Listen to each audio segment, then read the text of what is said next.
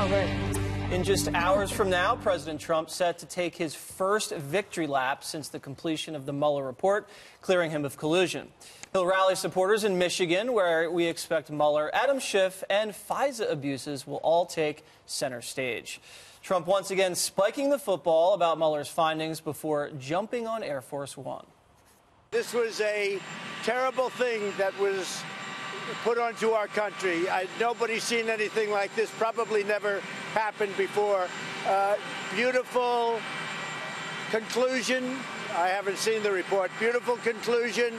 And there was no collusion at all. There never was. Everybody knew it. I wish it could have gone in 1 week instead of taking almost 2 years. But the result was great. No obstruction, no collusion. And last night, the president said he's going to release FISA documents to help figure out how the Russia probe started. Trump also blasting Adam Schiff, saying he needs to resign for endlessly pushing the debunked collusion narrative for 2 years. And all of the Republicans on the House Intelligence Committee, which Schiff chairs, are demanding that he step aside. It led to this dramatic confrontation on Capitol Hill. Your willingness to continue to promote a demonstrably false narrative is alarming. As such, we have no faith in your ability to discharge your duties in a manner consistent with your constitutional responsibility and urge your immediate resignation as chairman of the committee. My colleagues may think it's okay that the Russians offered dirt on a Democratic candidate for president as part of what was described as the Russian government's effort to help the Trump campaign. You might think that's okay. I think it's immoral. I think it's unethical. I think it's unpatriotic. And yes, I think it's corrupt and evidence of collusion. Ooh, okay. Well, before we get to that, Greg, I heard you have the drinks lined up for the 7 p.m. Michigan rally tonight with President Trump, and you can't wait. You know, this isn't going to be a victory lap. It's going to be a victory marathon. It's amazing. He does deserve it. I mean, it's been 2 years. I feel bad for the audiences of CNN and MSNBC. What are they doing now? They're certainly not watching those networks. They're the other victims, those audiences, because they were fed or sold the journalistic equivalent of swampland. You know, they thought they were getting a condo, and they got swampland, and now they have PCD, which is post-collusion depression. The only cure is to turn the channel and watch Fox News and join the winners.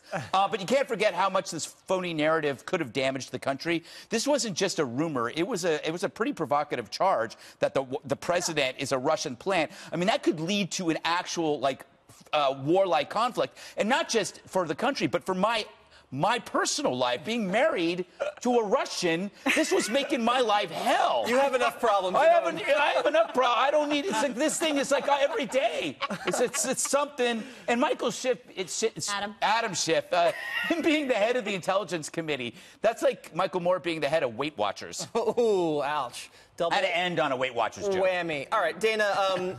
Advice for the president as he goes out on this victory tour, and this is kind of a big deal in the House Intelligence Committee. Has this ever happened before? Well, I don't know if it has ever happened before, but I do know that the Intelligence Committee for a long time kind of never heard about it. Like, there was never any partisan strife on either side, but in the last, even going back into the Obama years, I think it sort of got that way. And to have all 9 Republicans sign a letter together, including members like Will Hurd and Elise Stefanik, so unanimously saying you ought to step down from your position. He's not going to step down, but anyway, that was a show of unity on the Republican side. I think this is very politically astute for President Trump to get out of Washington, because only in Washington are people talking about Russia and the Mueller investigation. Like, out in the country, they want to hear what he has to say, what he's going to do. And he's going to a place where, when it comes to re-election, he's underwater right now. And he's got some work to do to try to shore things up in Michigan. And, of course, he wants to win it again. Before he was talking about all the other things when he left this afternoon, he was talking about the economy, all the jobs that are coming back. So if I were those guys, I would try to get the president out of Washington, D.C. as much as possible, and not just to Mar-a-Lago. Go see America. The presidency goes by really fast. America is awesome, and I think that people want to see him. Nationalist. Okay, so maybe go. Where would you go if you were the president and you wanted to spike the football? And besides Mar-a-Lago, obviously they have a great golf course. If you would go somewhere else besides Palm Beach, where would you go? I mean, honestly, I think his message gets everywhere instantaneously because he's the guy who tweets, because he's the guy that responds that way. I mean, I would focus on this for a minute. You got to do your victory lap, right? There's no collusion. You have to stress that. But I would also I would pivot away at some point and also talk about jobs and talk about what all the people across the country are really craving, because there were so many people who were watching this go down that initially were like, all right, let's let the investigation play out. Let's see what they have. And then at some point we're like, okay, this is a witch hunt. This has gone completely off the rails. So I think he's going to need a little bit of time just to say, I told you so. There was no collusion. And, you know, look, I don't know who at this point is listening to Adam Schiff and saying, that's my guy. You know, this guy, it's outrageous, really, what he did. A chair of the Intel Committee out on television trying to imply for a really long time that he had access to information that suggested, no, it's collusion. I don't know how this guy's not embarrassed. Forget about resigning. He should be bowing his head in shame everywhere. So I think that Trump, yes, you make a victory lap, but people know now. People really, really know, and there's very, very few people who are in the unhinged camp, even on the left. So say what you got to say, and then pivot on to what your plan's going to be for 2020 and how you're going to make this country even better than it is right now. Right. So, Juan, very clear winners and losers after the Mueller report.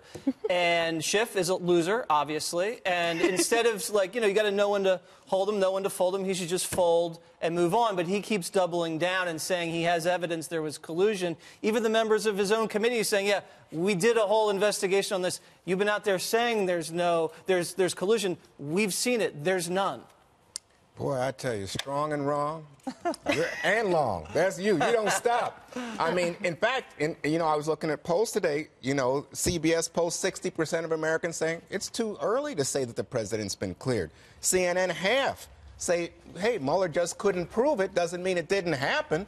That's America. Come on. From the media's point of view. I'm just telling you what I know you guys don't want to hear the truth. But here's the thing.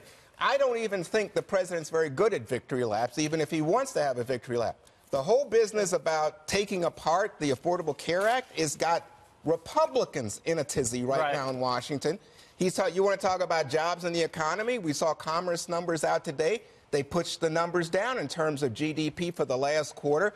3% growth? Huh, Mr. President, doesn't look like it to me. And then, of course, he had to go back and say, oh, we're not going to take away money from Special Olympics because that was so awful and toxic. You had Republicans, Roy Blunt of Missouri, the senator, saying this is deplorable. So, oh, my God, this is Trump on a victory lap. This is Trump sinking further into the muck, in my opinion. Well, I don't think he's sinking down. I think you'll see the poll numbers, Juan, as you like to cite, will pop big time after this. They haven't popped yet, not even in terms of they haven't even polled. Yes, they have. They've been snap polls after the Mueller report came back? Not snap, but there were polls done after the Mueller report came out, and they showed people just aren't shifting their opinions based on this. And don't forget, we haven't seen the Mueller report. Okay, well, I honestly urge you to just give it some time, and you'll see the numbers If you see the Mueller report and it comes out and it absolutely also says there's no collusion, there's no obstruction, will that satisfy Democrats? I'm dying for it, Jedediah. Right. I mean, we'll see. Yesterday on Hannity, the president saying, oh, yeah, I'm going to put out a Pfizer report. I haven't done it before. Let's see if that's what you think is appropriate, put it out. How about pardons? He's now talking about pardoning people. Okay. Wow. I think we should pardon you because you've committed a lot of crimes. A lot of crimes. Yeah. Crimes against the truth.